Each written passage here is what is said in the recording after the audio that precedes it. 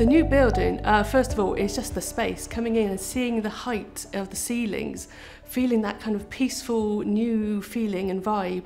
It's a lovely place to kind of now sit, relax and feel peaceful about what is actually coming ahead.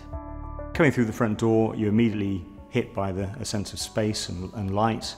It looks like a pleasant surrounding for patients to sit. Hopefully they don't have to wait too long, but it's a nice place to wait if they have to.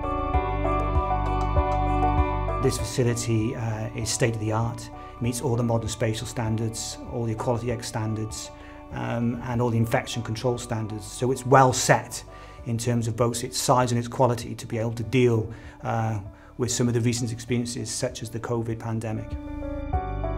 The dementia care aspects of this building are really important to us as a practice because we have an ever-expanding number of patients with dementia because our patients, thank goodness, are living longer. Unfortunately, the downside is we have a higher proportion of people with dementia who obviously need our services, and it can be a very confusing place. It's not their own environment, and that can be a real problem if you have dementia.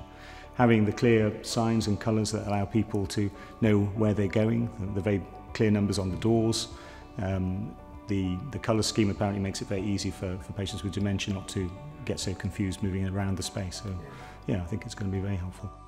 There are more patients suffering with dementia as the population gets older, and we want to make it a really welcoming and easy experience for them to visit the GP.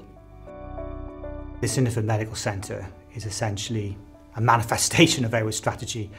I mean, the clinical commissioning group's primary care strategy is about sustainable and safe primary care in the future. It's about quality services underpinned by real modern buildings, and that's what we have here today with this new surgery opening.